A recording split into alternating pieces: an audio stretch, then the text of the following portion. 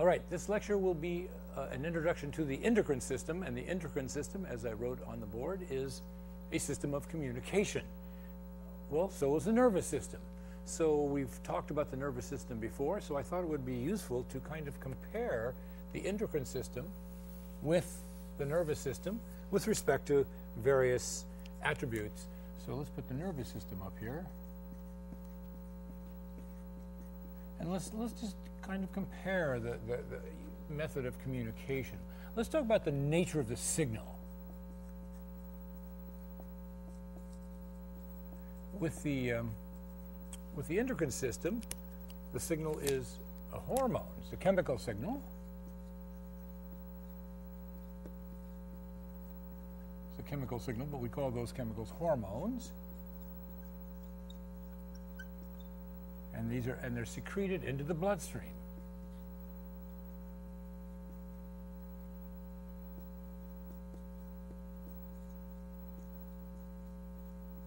In contrast, of course, the nervous system is an electrical signal.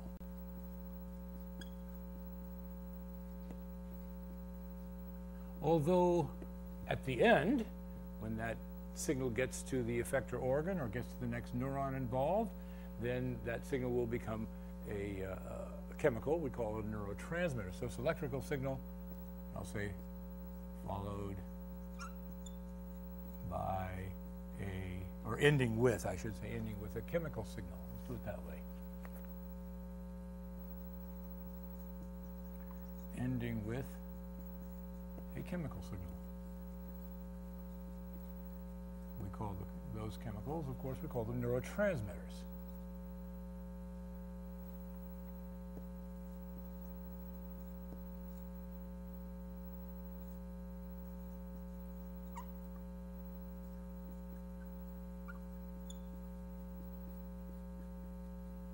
Okay. How about how rapidly the signal is transmitted?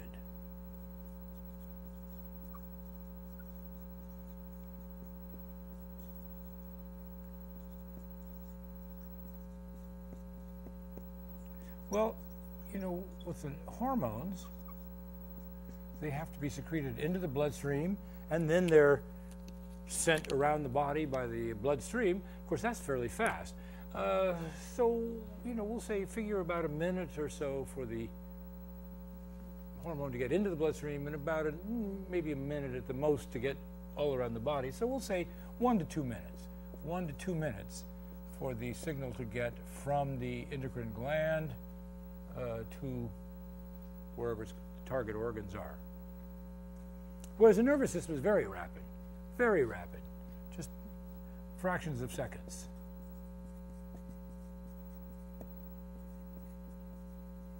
So it's very quick to get the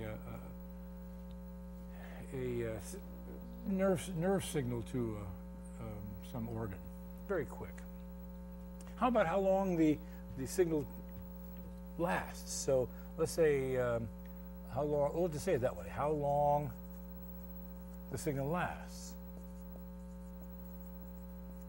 Now, we're thinking about if the hormone is just an initial secretion of a hormone, how long will that hormone last?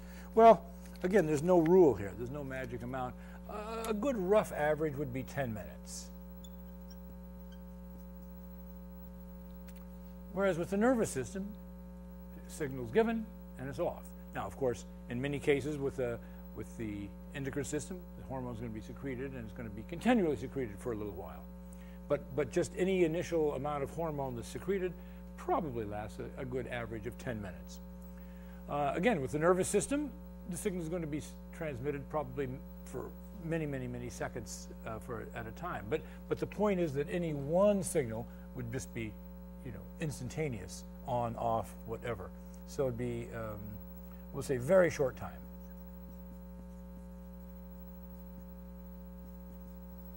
All right. And again, just fractions of a second. And what about the nature? Let's say the nature of the signal, or response to the signal. Let's do it that way. Let's say the response to the signal.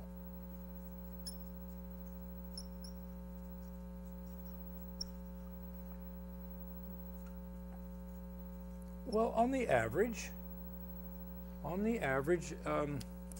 hormones have an effect on metabolism. So we'll say altered metabolism.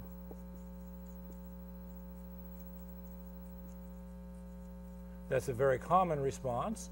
Hormones can also cause muscle contraction.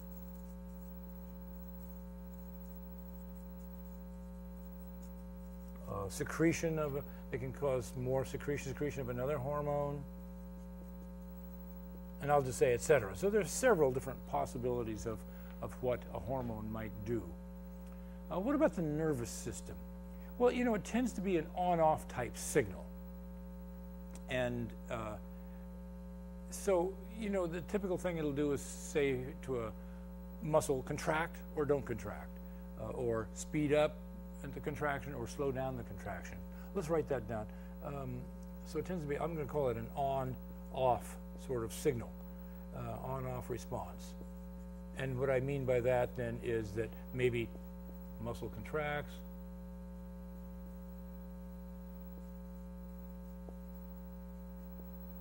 or relaxes,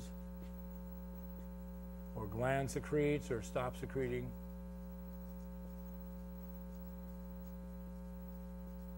So it's a different sort of a response. All right, well that's just a good enough comparison for the moment on these two different systems of communication. And they complement each other, obviously. The nervous system can give this rapid signal, gets to the target very quickly. It doesn't last very long, although of course you can have the signal repeated many times. And you get this immediate response of turning something on, turning something off, contracting, not contracting, speeding up, slowing down. Whereas the endocrine system, it's a chemical signal transmitted into the bloodstream, and you know that signal is going to last a little longer time. You don't get the effect immediately. You get the effect maybe in 1 to 2 minutes, but the effect is going to last for maybe 10 minutes. And you may be altering the metabolism of a cell. You may be causing some secretion of a gland, whatever. So different sorts of responses. All right, well, that's the idea of just a simple comparison then between the endocrine system and the nervous system with respect to being methods of communication, systems of communication within the body. Let's actually now talk a little bit more about the endocrine system in terms of what it's doing. The endocrine system is composed, well, let's just say it's composed of endocrine glands. Now here becomes a problem. We have a little bit of a problem. We'll say endocrine system, there are endocrine glands, and we think of an endocrine gland as something that secretes hormones. There is a little problem with giving that definition. The endocrine system is made of endocrine glands that secrete hormones because hormones are secreted by all kinds of different organs in the body, all kinds of different tissues. Most of the time when we talk about the endocrine system, we're thinking of those glands whose primary function is to secrete hormones. But hormones are secreted by glands like or organs like the kidneys, the stomach, the intestines. All kinds of glands, all kinds of organs secrete hormones. Generally, when we discuss the endocrine system, we will just concentrate on those glands whose main function is the secretion of hormones. That's not quite accurate again because we'll talk about the pancreas, which is a very important exocrine and a very important endocrine gland. But anyway, so endocrine glands, we can actually say the endocrine system is made of endocrine glands that secrete hormones into the bloodstream. The hormones secrete hormones into the blood, and these hormones then act on some distant target tissue.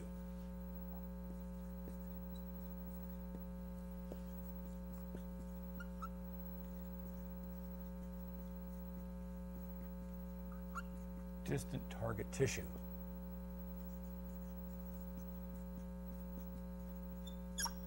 All right, well, we need to stop just for a moment and think about So some of the words here. First of all, the word hormone. The word hormone comes from a Greek word hormono, which means to set in motion.